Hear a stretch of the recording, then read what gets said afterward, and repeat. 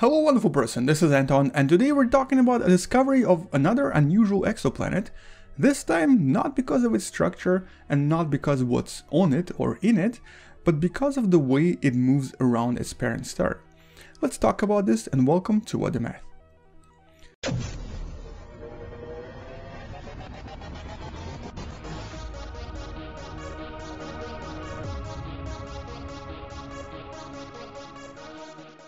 So let's begin by exploring what exactly is this planet. Well, it's a type of an object known as a super Jupiter. As you can probably tell from the name alone, it's basically an object that is a lot larger and a lot more massive than Jupiter. Well, okay, it's more massive, but usually size-wise, it's more or less the same. And so these super Jupiters, we've discovered quite a lot of them actually, are usually really easy to see and to find because not only are they really big in size, but they also pull on their own star in quite a dramatic fashion. Let me show you an example. So here we have planet Earth and our sun in the distance. This is much closer than it is in real life. And if we look around for long enough, we'll notice that even though our planet is being pulled on by the sun, at the same time our planet also pulls on the sun. And you can see this in this velocity graph right here that will show you that with time, the velocity of our sun, this is actually just showing you the speed of our sun, will increase every time Earth moves around it. Now here the actual speed is only about 50 centimeters per second, or roughly around 4.5 per second. So it's very little. But if we put a super Jupiter around this object in the same sort of region, the sudden change in graph will be quite dramatic. Notice how it happens so fast that it's actually kind of even hard to see what the speed is.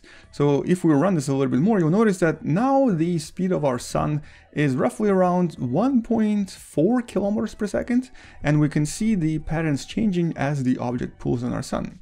And so the scientists can easily see these observations in the night sky, and they can thus detect when we see a very large planet. And this is kind of how they discovered this planet right here, although it probably doesn't look like this, but this is HR 5183b.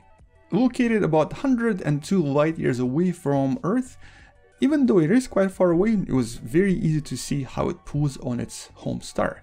But the problem is that the motion it was creating did not really look like this. Instead, it looked like something a little bit different. Let me see if I can try to simulate this here, but basically the motion that they observed looked like this.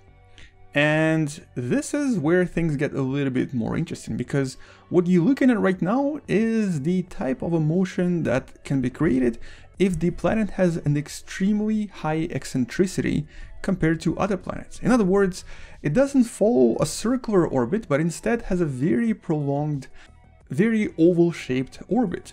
Now, if we were to take a look at the orbit in Universe Sandbox, we would see something like this.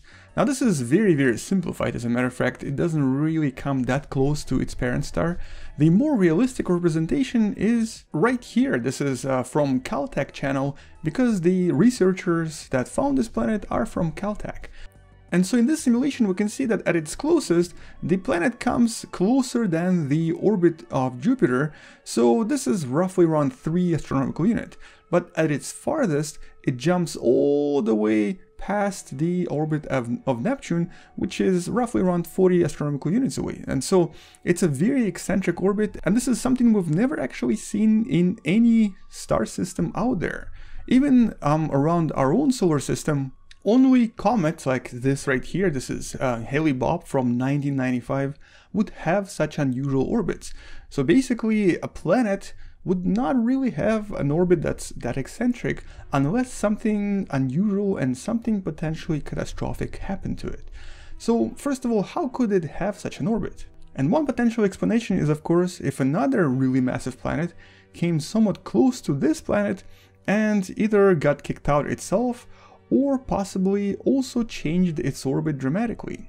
So two massive planets, and here we can try to simulate this by placing another really massive Jupiter-like object very close, would influence each other enough to potentially change the orbit of the other quite a lot.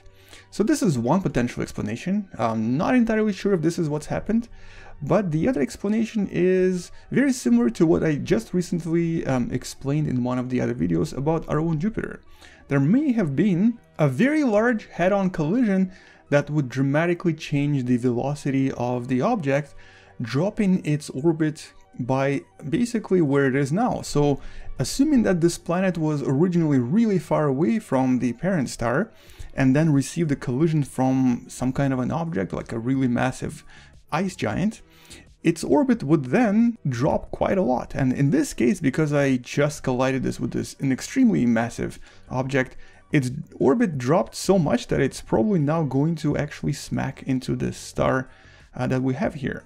So this is possibly also how the orbit changed. We're not entirely sure, we have no evidence for either one of these events, but what we do know is that because this planet is really massive, it's actually about 3 times as massive as Jupiter, it's going to have so much gravitational influence in that particular star system that it's most likely going to kick out any other planet out of the system, or potentially have it collide with itself or with the parent star.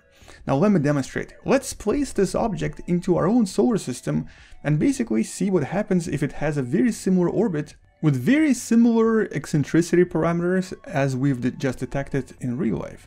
So here's what this orbit would look like in Universe Sandbox. You can see that it comes really close, kind of where the asteroid belt is, and then it sort of moves away farther than the orbit of Neptune.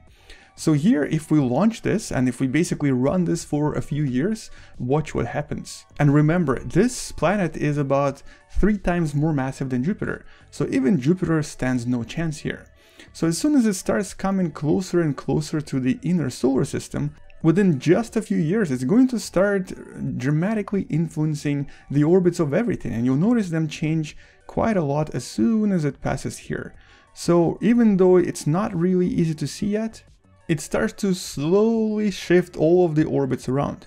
So here, let's just run this for a few centuries of in-game time, and then basically see what all of this looks like after, let's say, I don't know, like 300 years. So within about first 500 years of its influence in our solar system, you can see that it already shifted Saturn way closer to Jupiter, so it already affected some of the planets. It also kicked out pretty much most of the major asteroids from the asteroid belt, and it's constantly moving objects around, creating a lot of chaos, a lot of potential collisions, and it's very likely that it will eventually cause many of these objects to either completely escape or collide with other objects. And so here, if I just keep running this for fun, and you can definitely try this by yourself by placing something just as massive with an eccentric orbit, you'll see that every time it comes close to the inner solar system, something changes. Now, our Earth is still fine because for the most part it will take possibly like 1 million years or so before the orbit is shifted dramatically, but there's a very high chance something might collide with planet Earth before this happens.